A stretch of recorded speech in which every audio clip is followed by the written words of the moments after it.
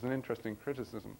And we'd also expect to see maybe tolerance of ambiguity as a factor there, because that predicts openness to altered states of consciousness. And that's one of the factors we'd really expect to make a difference in people's approach. And there's a bunch of other stuff, such as fantasy proneses and meditators, people who've had previous meditative experience or not. I don't know what your experience is, but I find that some meditators really like sound and technology, and others really can't stand it. They find it intrusive and very objectionable, and they don't like it. Very interesting question.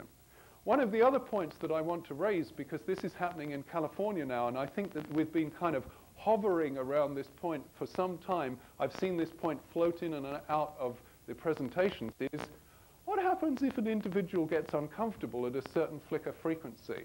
Now, we could take it a la Len Ox, that this was one of the gap areas where they weren't functioning. Maybe it is, maybe it isn't. Or we could take it that there was resistance at that frequency. Now, the fascinating thing is that there are now therapists in California who take people deliberately to the frequency where they're uncomfortable and then back it off a little bit and then start to ask the people, what are you feeling? What are you thinking at this time? And the thesis is that at the frequency of discomfort you've hit some form of unconscious material, and that what you will do is, if you keep on at that frequency, is you will then threaten to get that through straight off into consciousness in an unmodified form. If you back off it, then you're allowing the person a little bit more control over the process of the eruption of this material, and so it's less threatening. This is just a hypothesis, but it's fascinating, and they are using a Lumitron right now to actually do that. I'll take questions later.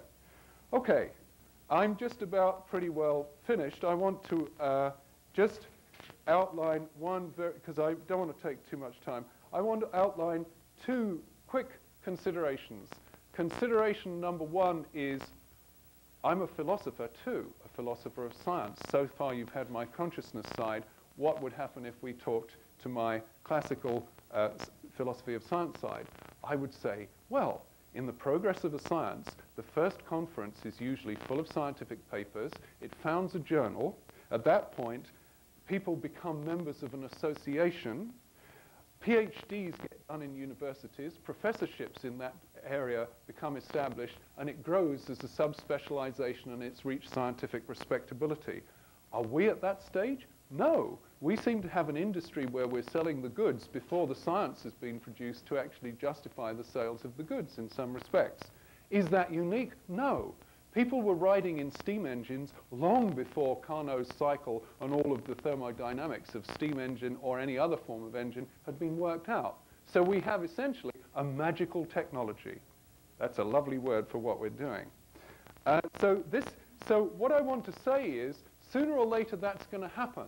And you people should have a voice in how that social formation takes place, because science is a social process, and we want that to happen under our aegis where it can develop the field safely rather than get cut off or grabbed by the FDA and licensed only for the medical profession, because that is really not appropriate. Finally, I want to mention a book which I think is seminal in terms of theories of consciousness, which is Charles Tart's book, which is not Altered States of Consciousness, but his smaller book called States of Consciousness. And what Tart says here are some really crucially important factors to understand consciousness with, and I will leave us with these thoughts, and I'm going to take about 6 minutes. So I want to get Robert a little bit tired before he actually comes and bumps me off the stage here. He's doing a great job here. But I want to take you through, because this is something that really excites me, and I want to share my excitement because I think that this book is something, especially for people who've read Megabrain, that is like the next step, and very important for us to understand, because it allows us to understand what we're doing, and we are collectively a very creative group. First of all, Tart says consciousness is not the same as pure awareness. Consciousness is not, quote, natural. Consciousness is a cultural artifact. Each culture defines certain states of consciousness that they allow to exist. And so the normal state of consciousness, NSC, for those of you who like acronyms, the NSC is permitted culturally. And in Western culture, the NSC is characterized in certain ways. It's rational. It has a certain form of attentional focus. And this has been criticized by Lester Femi and others. The attentional focus is very narrow. It's very focused. It's very analytical. It's very critical, distant from the object which is being perceived. And it is very stressful because it doesn't bring in a consciousness of the wider global context, including ourselves. So we get up in our heads, and we also get divorced from the wider context, and we get stressed because we're just pointing this consciousness in a very tight beam. It's narrow, tight, stressful, distant, and critical and evaluative. But also, because the normal state of consciousness is a psychological construct, it is subject to psychological factors. And here, being from a university with two major clinical psychological programs, I'm very aware of the interaction of family environment with consciousness.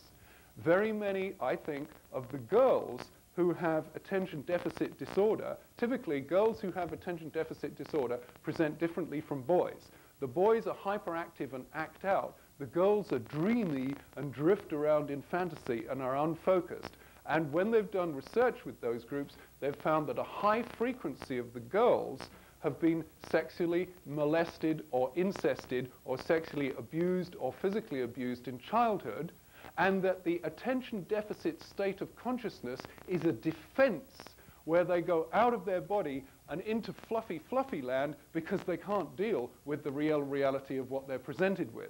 And therefore, the whole issue of states of consciousness, our states of consciousness are partly defensive constructions. And this is something that we don't normally understand. And yet it's a crucial factor, especially in this culture where, you know, in Western culture, we have such problems with our family. That's putting it mildly. But the normal state of consciousness is also busy. It's busy, busy, busy, because we want to retain the reality that's safe. So we keep loading into consciousness all of these thoughts and all of the stuff that's going on. The M band, the beta above 15 cycles, whatever, that we maintain this busy construct, just as Carlos Castaneda was taught by Don Juan, you sustain the world. The reciprocal relationship between reality and consciousness comes in here once again. And so the state of consciousness is busy, and the defensive structures consume a lot of our energy. Now, consciousness, therefore, is a system, and this is the crucial core of Tart's view. Consciousness is a system, and it has system properties, and within consciousness there are structures which we can identify which perform specific functions.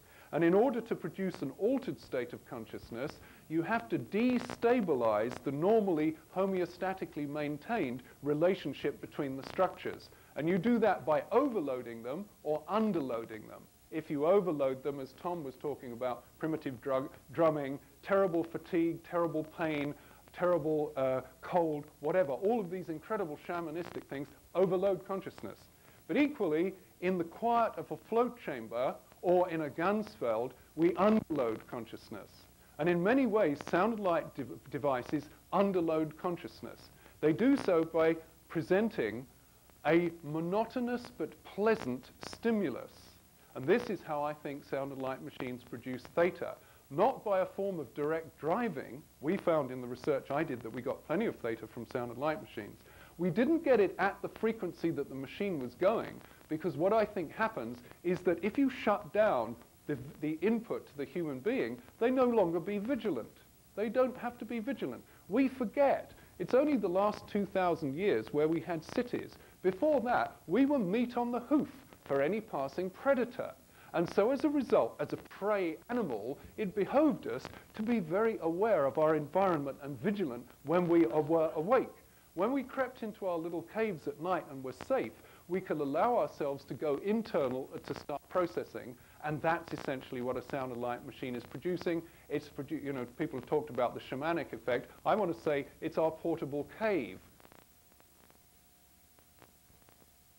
We go back into our cave and we start the process of internalization of attention, of moving into fantasy, the rest and repair response instead of the stress response.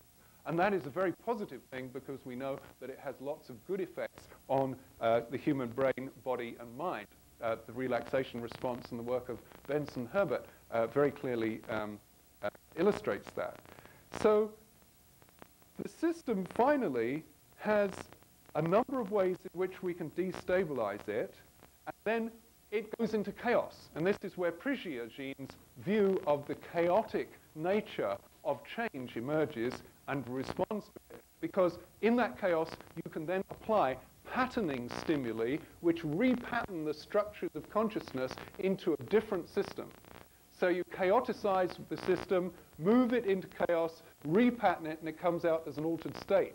When it goes back into the normal state, it goes back into an area of chaos and then reemerges as a normal state. And you notice very often that people cannot give an account of the change from a normal state into an altered state, although they can talk about the characteristics of the normal state and then the characteristics of the altered state. And that's probably a symptom of the fact that in this chaos, the system cannot do very much computing at all. It's not able to keep its act together. Finally, what I want to do is, just for fun, list to you, because I think this can be an interesting thing for you to ask your pals, the 10 factors which Charles Tart found his graduate students suggested to him were sorts of measures of, am I in an altered state or not? What kinds of things would I notice in order to know whether or not I was in an altered state or not?